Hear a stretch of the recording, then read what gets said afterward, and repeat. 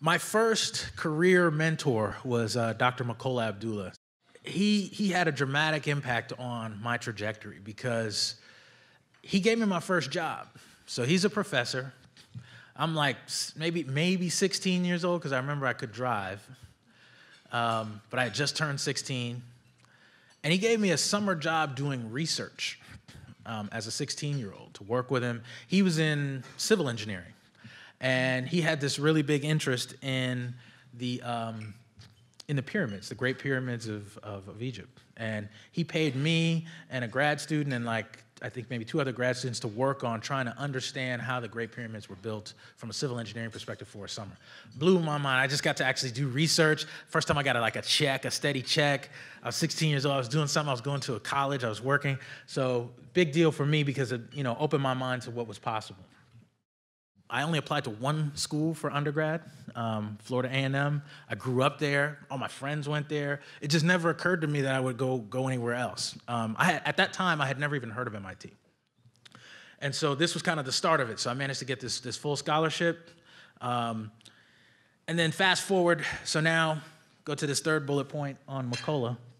He gave me this critical advice. So summer after I did this SMID project, now I'm like, well, I want to do some more research, but I want to maybe get out, broaden my horizons, go somewhere else, think about something else. And so he said, well, you want to be a professor? I said, yes, I want to go that path. He said, all right, if you're going to be a professor, you got to go to grad school, you got to get a PhD. Okay.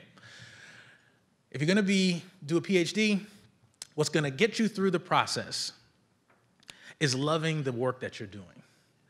Don't be worried about where the school is. It's a small investment, a small amount of years compared to the many years that you'll work in that field. The most important thing is love what you're doing.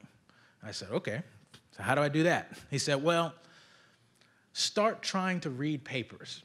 Try to read journal articles. Figure out the topics you're interested in, and don't worry, you're not going to understand it, but just try.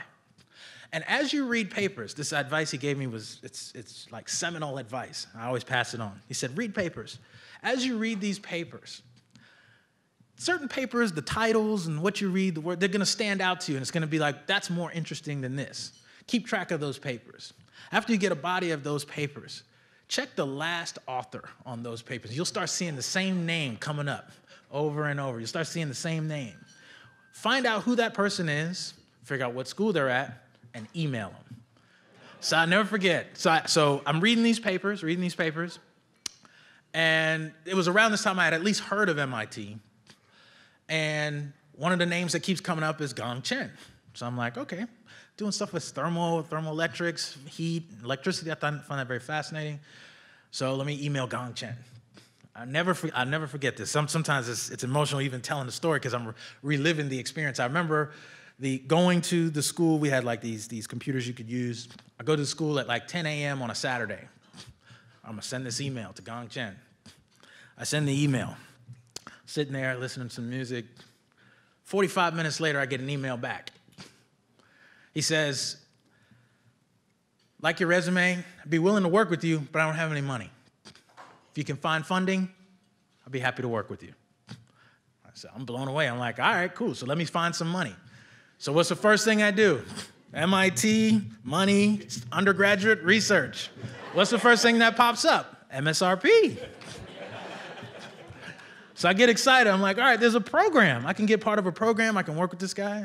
So I'm excited. So I got into MSRP. Well, did MSRP one summer, applied to MIT, got into MIT. Then I came back to MSRP to do MSRP again the summer before I started grad school because I wanted to get a head start. I wanted to run real fast. I wanted to be the best I can. You know, it's good to enjoy what you do. For me, my enjoyment of what I do is ultimately almost fully derived from the potential impact that it will have.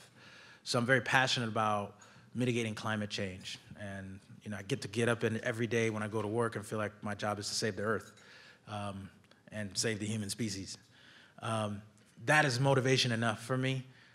My suggestion is really to think about, I always push students to answer a very, very important question for your whole life, probably the most important question ever answer, which is, why are you here? What is your purpose in life?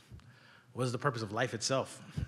You know, people will debate these kinds of things and often think of them as being age-old questions that no one will ever answer, but I will encourage you to to accept the possibility that you can answer it for your own life, and that answer does not have to take a lifetime to get to. You can actually sit down and think about it and take you a week or two. And if you do that, it has a dramatic impact on the choices you make in life, because once you're very, very clear on what it is you're doing, why it is you want to do it, and ultimately what your mark is going to be on this earth, you may be presented with lots of opportunities that may take you on a tangent away from what it is your true passion or your true purpose is on this earth. But if you're clear about that, you will automatically filter those things. And you may make decisions to make certain sacrifices to push yourself to go in a certain direction, because ultimately it's fed by your true purpose.